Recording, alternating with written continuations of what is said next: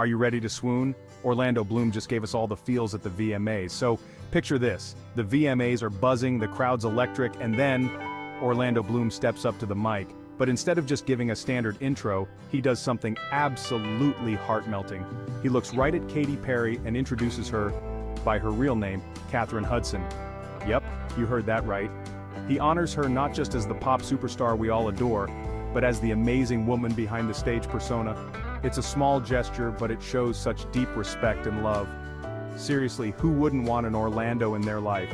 So whether you're a Katy cat or just a fan of love, this moment is one to remember. Thanks, Orlando, for reminding us what true admiration looks like.